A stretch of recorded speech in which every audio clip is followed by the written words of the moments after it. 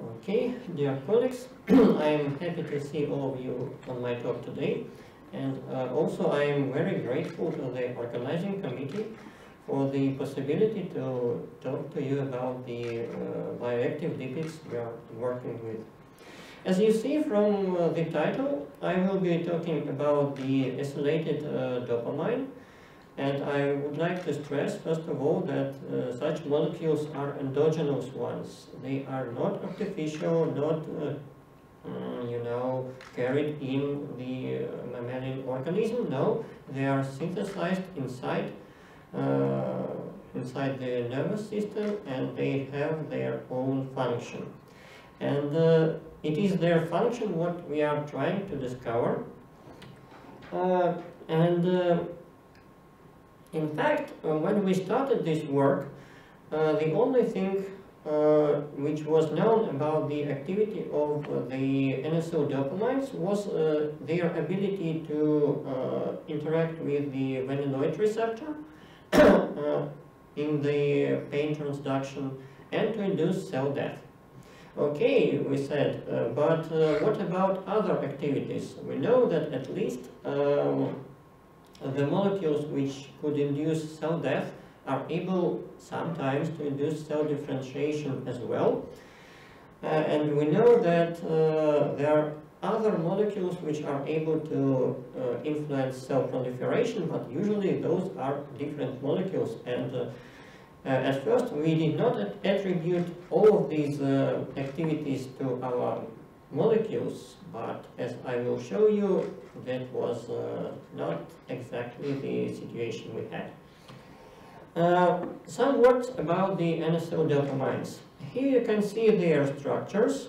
In vivo, usually N-acyl dopamines with a long chain fatty acid residue with from 1 to 6 double bonds occur, but their quantities in vivo are quite low.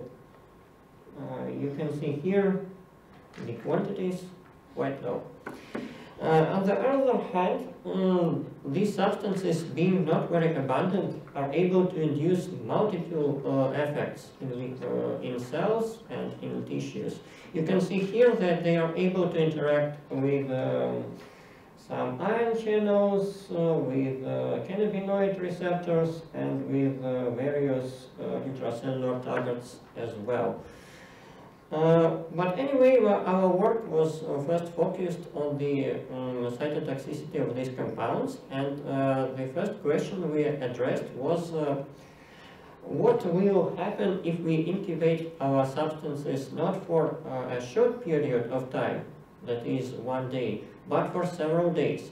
We expected to see the increase of cytotoxicity, but instead what we saw was that high concentrations of substance killed cells almost instantly. You can see here, day 1, all cells dead.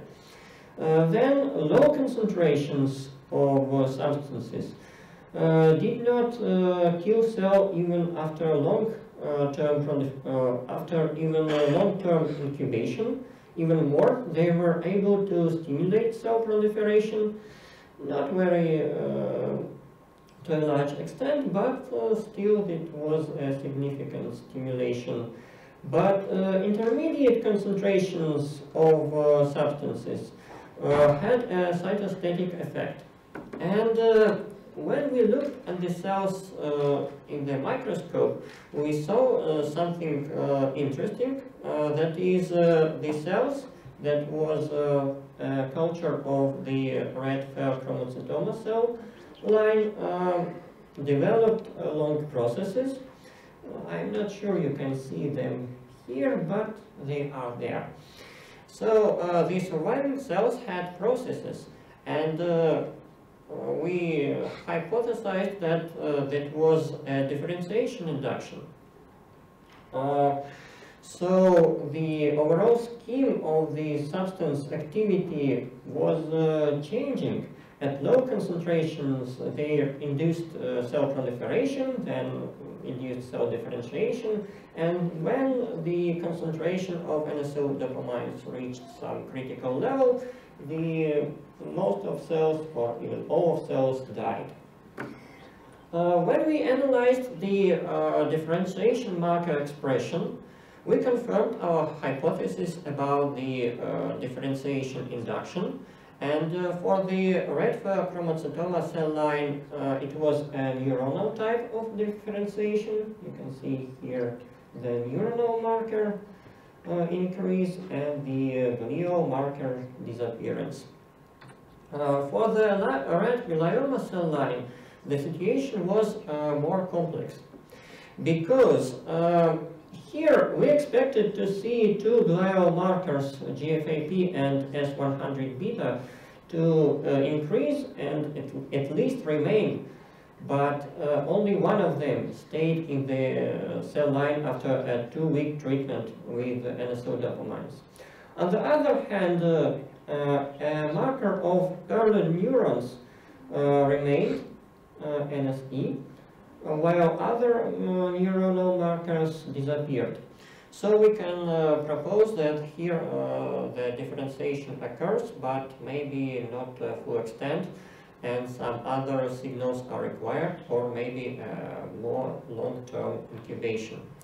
The differentiation with N-acyl dopamines was reversible, and when we removed such substances from the incubation media and cultivated cells for another 2 weeks, most marker expression returned to the basal level, except for the immature neurons marker beta-3 tubulin, for example.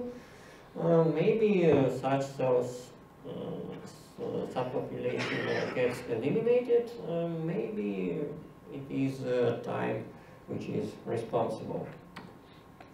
Then we tried to see whether different N-acyl dopamines are able to differentiate our cells, and we saw that most substances we tested are able to induce at least processes development, but the concentrations required for this activity are correlated with the substance's cytotoxicity. For example, for these substances, the concentration of several micromoles per liter are enough, while for this one, it is several tens of micromoles per liter which are required.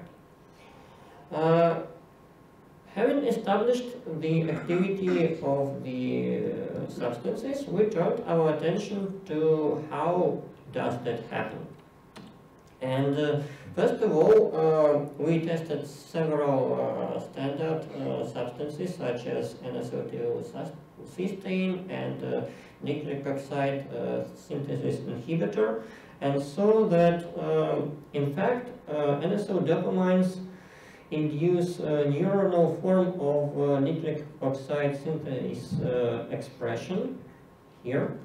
And this protein is responsible for cell death induction, nitric oxide generation, and reactive oxygen species generation.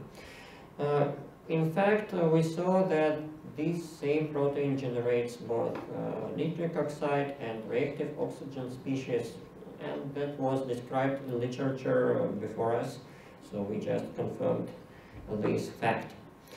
As to the signal transduction to the nitric oxide synthase, so we performed an inhibitor analysis with several knockdown studies and found that upstream of this protein there is a receptor of the non-CB1, CB2 group, G protein receptor, which transduces its signal to phospholipase C, then IP3R, calcium, calmodulin modulated kinase 4, not 2, to our surprise, and finally the transcription factor CREB gets activated. And downstream of the transcription factor CREB, there is nitric oxide synthase, GNK, P38, and all the machinery linked to apoptosis. We think that somewhere here at the crab level there is a branching of the activity of N-acyl dopamines because, if the signal is quite mild, it gets routed to the other targets of crab, where maybe nitric oxide synthase and differentiation occurs. But if the signal is strong enough, GNK and P38 gets activated and the apoptosis develops. Of course, this work is still not completed because we do not know what exactly happens here. We have elucidated this part of the scheme with the signal transduction through GPR55, which is the exact member of the non-CV1, CV2 family down to crab and nitric oxide synthase. But we do not know the exact role of nitric oxide in the cell differentiation induction, and this branch is our hypothesis based on the literature data. However, the probability of this branch is quite high. To conclude, let me talk a bit about the perspectives of this work and what we would like to be done in the future. First of all, of course, we would like to get this scheme completed and understand all the links which are here, to get the whole picture.